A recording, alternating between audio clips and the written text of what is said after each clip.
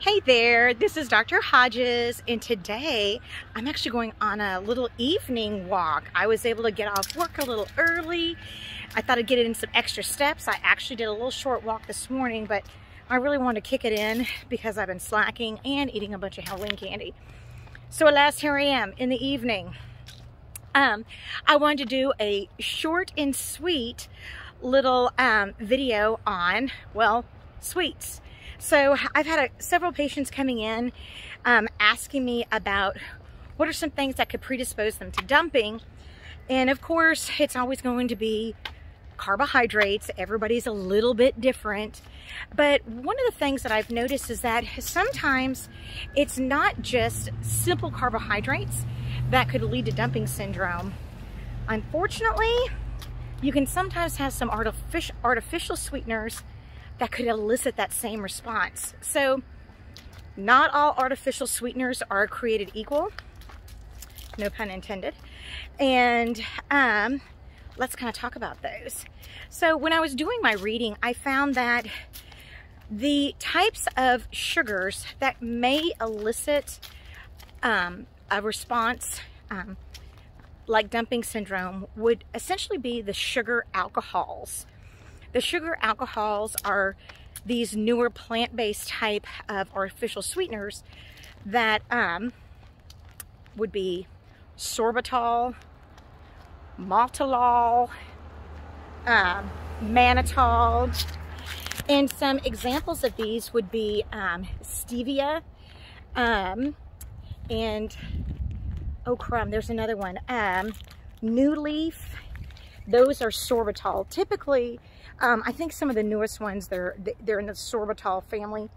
And you can just go on Google. I bet you could even go on Pinterest and get a little list. And actually, you know what I will do? I'll do one better. I will write them out for you in the show notes. So the sugar alcohols, while they may not have any calories in them, and while they may sweeten your food, unfortunately, they may also cause dumping. This is a bummer for me because Laura, my office manager, and I, we are now on a baking kick and sweet kick, trying to find what are some good bariatric dupes of sweets. And one of the things that I love to cook with is brown sugar. And there's actually a new brown sugar that is out there that is made up of an artificial sweetener. And I think it's called Swerve, but it's one of the sugar alcohols. So probably wouldn't be the best option for me to use. So it's kind of back to the drawing board on that one. Now, just because somebody uses a sugar alcohol, does that mean that you're going to get dumping? No, it does not mean that at all. So if you work for Stevia, please don't rain down ugliness on me. However, just like any other carbohydrate, if you do too much of it, it may elicit a dumping response. What are the artificial sweeteners that have not been found to elicit dumping syndrome? And those would be the old faithfuls, the ones that everybody says, oh, they cause all these cancers. So that would be like saccharin.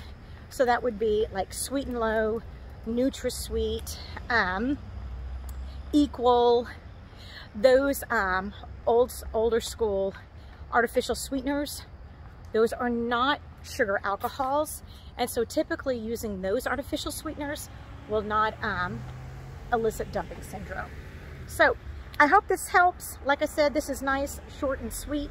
I will again have a list of all these sweeteners in the show notes. And I really encourage you guys, go online and see what is your favorite treat, and then try to make a bariatric friendly version.